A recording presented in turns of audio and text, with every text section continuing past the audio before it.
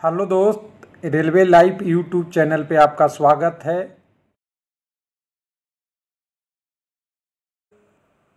Hello दोस्त, एक बहुत बड़ा अपडेट आरआरबी एलपी परीक्षा टेक्नीशियन से लिए, जिसमें आरआरबी मुंबई का, सेंट्रल रेलवे एसीआर और साथ में आपका डब्ल्यूआर, इसका कट ऑफ डिक्लेयर हो गया है फाइनल पैनल के लिए। एएलपी फाइनल और टेक्नीशियन फाइनल, पीसीएम भी और आईटीआई भी। साथ में पीडब्ल्यूडी का अलग है, नॉर्मल कम्युनिटी का अलग है और आपका एक सर्विसमैन का अलग कट ऑफ जारी है। इसके अनुसार से अगर देखेंगे तो पीसीएम टेक्नीशियन में टेलीकम्युनिकेशन डिपार्टमेंट में 4 नंबर कट ऑफ कम हुआ है। लोग कहते हैं कि टेलीकम्युनिकेशन या पीसीएम में कम नहीं होता, तो दोस्त ये पोस्ट और नंबर ऑफ एबिलिटी, पोस्ट और कितने कैंडिडेट है उस पर भी डिपेंड करता है। तो 4 नंबर इस हिसाब से तो पीसीएम में बहुत ज़्यादा है। तो इसको देखने के लिए वेबसाइट पे चलेंगे, जो अभी अपडेट शो हो रहा है।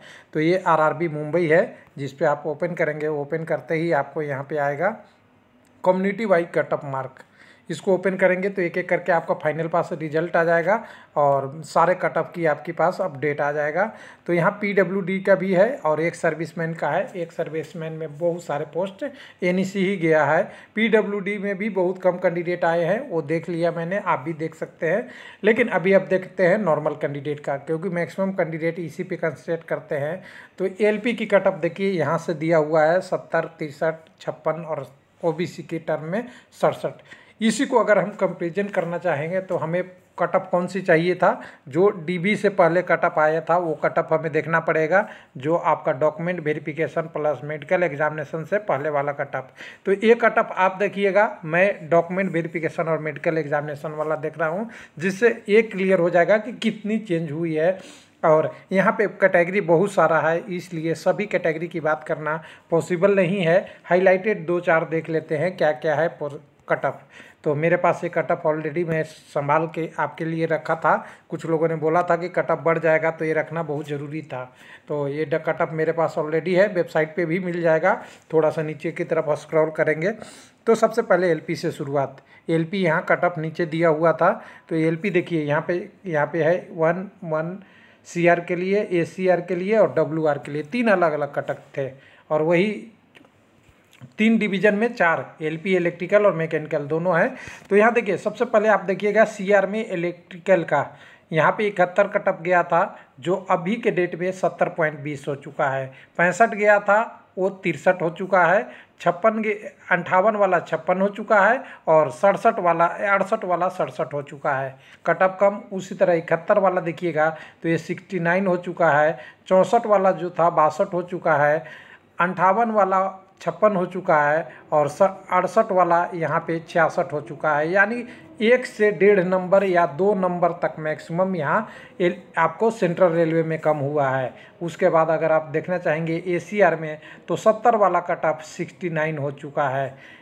यहाँ पे 63 वाला 61 हो चुका है। 61 के बाद 69 है, वो छोड़ दीजिएगा, मैं केवल एवरेज बता रहा हूँ। 57 वाला 55 हो गया है और यहाँ पे 68 वाला 66 हो गया है, 66.75। तो यहाँ भी कट ऑफ कम है। डब्ल्यूआर में देखेंगे मैकेनिकल वाला पोस्ट के लिए, यहाँ पे 71 था, वो 70.12 हो गया है। 64 से 62.45, यहाँ पे 59 से 58 और यहाँ 68 से 66। यानी जितने भी एलपी की थी सब कट ऑफ 1 नंबर से लेके 2 नंबर तक कम हुआ है। सारी एलपी की कट ऑफ कम हुई है। तो क्या कहेंगे, इसमें वेटिंग लिस्ट से लिया है। अब दूसरी बात करते हैं टेलीकम्युनिकेशन का। टेलीकम्युनिकेशन का कैटेगरी नंबर आप जानते ही है, 136 से शुरुआत है। तो 136 वाला ढूंढ लेते हैं कहाँ पे है इसमें कैटेगरी नंबर। तो नीचे है, ऊपर है, यहाँ पे देखिए 136। यहाँ से सबसे पहले उस टेलीकम्युनिकेशन डिपार्टमेंट डब्ल्यूआर की बात करते हैं। ओबीसी की कट ऑफ यहाँ देखिए, यूआर की कट ऑफ 88 है और जब फाइनल रिजल्ट आया है उसमें आप देख लीजिए कि कितनी कट ऑफ कम हुई है। तो एक कट ऑफ 88 से घट के 84.96 हो गया है। 84.96 यानी करीब करीब 4 नंबर थोड़ा कम, 4 नंबर कम पीसीएम में हुआ है, खास करके जो पीसीएम और आईटीआई दोनों के लिए अलाउ था, लेकिन जनरली इसमें पीसीएम कैंडिडेट थे। उसके बाद दूसरी 76 पॉइंट देखेंगे, 76 ही था, पहले भी 85 था, यहाँ फ्रैक्शन में कम हुआ है 75, 0.3 ओबीसी का कम हुआ है, इसमें 0.03 कम हुआ है बोल सकते हैं, यहाँ पे 76 हुआ है। उसके बाद मेन वाला देखेंगे सेंट्रल रेलवे का 136 में, तो 134 में देख लेते हैं सिग्नल में। सिग्नल में देखिए यहाँ 84 था सेंट्रल रेलवे का, तो 136 नंबर का 84 था, ये 83 नंबर हो चुका है, 83.56, ये भी कम हुआ है। यहाँ पे देखिए 76 से 75 हो चुका है, 74 से यहाँ का दे अगले वाले जो अब आपका है 74 से था, पहले 76 था, 2 नंबर यहाँ कम हुआ है। ओबीसी में 73, यहाँ पे देख सकते हैं 83 से 82 हुआ है, ये भी कम हुआ है। बाकी ये कैटेगरी जो नीचे वाले भी है सब में पॉइंट फ्रैक्शन में मिनिमम तो कम हुआ है, क्योंकि यहाँ पे कैंडिडेट की संख्या बहुत घनत्व में थी, इसलिए कट ऑफ करीब करीब 1 पॉइंट से लेके 1 नंबर के बीच में सारा कट ऑफ कम हुआ है। अब एक एक करके बात करेंगे। एक वेल्डर का सबसे ज़्यादा आश्चर्यजनक कह सकते हैं कि रिजल्ट दिख रहा है इस पैनल में, 83 पॉइंट कट ऑफ वेल्डर में। आप यहाँ से देखेंगे वेल्डर का यूआर, मैं देखूँ एक बार कहाँ है वो पोस्ट जो सबसे ज़्यादा दिख रहा है वेल्डर का, कैटेगरी नंबर 98 का इधर गया जी दोस्त, 98 इधर है 100 और 98 किधर है, इधर एक नहीं दिख रहा है, कैटेगरी नंबर 98। एक बार आप मिला लूँ तो यहाँ से अगर 31, 32, 43, 59, 88, 98 में देखिए मिल राइट, मेसन, वेल्डर, टर्नर, ये वाला कटअप है। उसके अलावा एक कटअप मैं बात करूंगा सबसे पहले जो इसमें वैकेंसी में दिख रहा है, इसमें आपका टोटल देखेंगे मिल राइट में, तो ये कितनी कटअप गई थी, सेम के सेम कटअप उतर गई है यहाँ पे मेन वाले कटअप में, तो इसमें कोई चेंज नहीं हुआ है। उसके अलावा भी अगर आप देखना चाहेंगे तो ये कटअप मैं दिखा दूँ, फीटर वर्कशॉप टेक्नीशियन का देखिए कटअप कितनी गई है, आप समझ सकते हैं क्या है, 8271, जबकि आईटीआई का 70 गया था, तो ये कटअप कितनी थी पहले भी आप मिला लेंगे। 64 में अभी नया में क्या आ गया, तो कैटेगरी नंबर 64 में देखिए ये कटअप सेम के सेम इतना जितना था 82.583 कैंडिडेट का पहले भी था, यहाँ भी 78.707, यानी एक ही कैंडिडेट था और सेम के सेम एक पोस्ट का कटअप डीबी वाला ही है, कोई चेंज नहीं है। उसके बाद और भी कैटेगरी देखेंगे जिसमें एक एक करके देख लेते हैं कि कौन कौन सा कैटेगरी है। तो टेक्नीशियन की कैटेगरी में भी बहुत सारे में ट्रेन लाइटिंग का 70.63 ट्रेन लाइटिंग वाला देख लेंगे। यहाँ पे जो कैटेगरी नंबर 50 है, जो कटअप अच्छा खासा एलपी से ज़्यादा गया था, तो ट्रेन लाइटिंग वाला 70 वाला आप देखेंगे कैटेगरी नंबर 50, तो category number 50 number train lighting workshop same के सेम कटअप यहाँ रिपीट हुआ है। और यहाँ पे देखेंगे सेम के सेम ये 2 नंबर कम हुआ है, यहाँ पे 1 नंबर कम हुआ है, 1 नंबर बढ़ा है, यहाँ पे देखिए 1 नंबर बढ़ा है, इसका कैंडिडेट का तो एनईसी हो गया। और सारे अलग अलग कंडीशन देखेंगे तो यहाँ पे टीआरडी में 62 देखिए, पहले 62.83 था, अब 62.11 हो गया।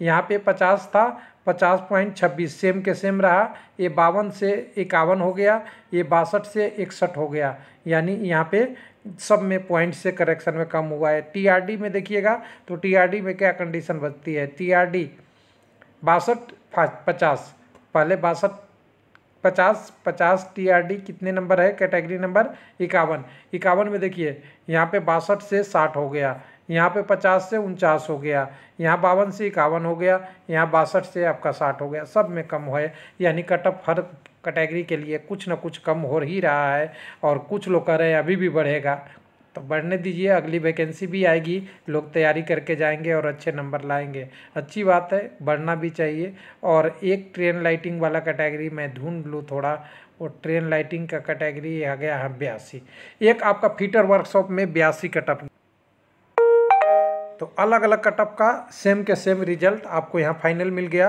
कुछ लोग कहेंगे कि वेल्डर वाला क्या है, तो वेल्डर वाला तो मैक्सिमम देखिएगा तो यहाँ एनएससी मिलेगा। वेल्डर की जितनी भी कैटेगरी है, ब्लैक स्मिथ की है, मैक्सिमम एनएससी गया है। देखिए कारपेंटर एनएससी मैक्सिमम एनएससी, जो में कैंडिडेट है जिसमें नहीं है 7450 कटअप कितना नंबर की थी, 31 नंबर की। 31 इसकी कटअप आप देखना चाहेंगे आपका डीजल इलेक्ट्रिकल का, तो 7450 कितना है, सेम के सेम था। 7450 711 डीबी से पहले भी ये सेम के सेम था और अभी भी सेम है, कोई चेंज नहीं हुआ है। उसी तरह मैक्सिमम कैटेगरियों का कटअप ऐसा है कि या तो उसके आसपास है या नीचे है, किसी का जनरली बढ़ा नहीं है। और कैटेगरी नंबर के हिसाब से अगर देखें तो कह सकते हैं 155 नंबर कैटेगरी, जो फाइनल मैं बात करने वाला हूँ category number 155। ITI technician welder workshop में 83 कटअप गया है, हालांकि मैक्सिमम कोटे इसकी NSC गया है।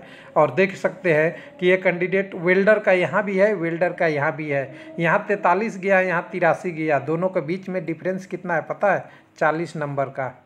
ये ऐसा क्यों?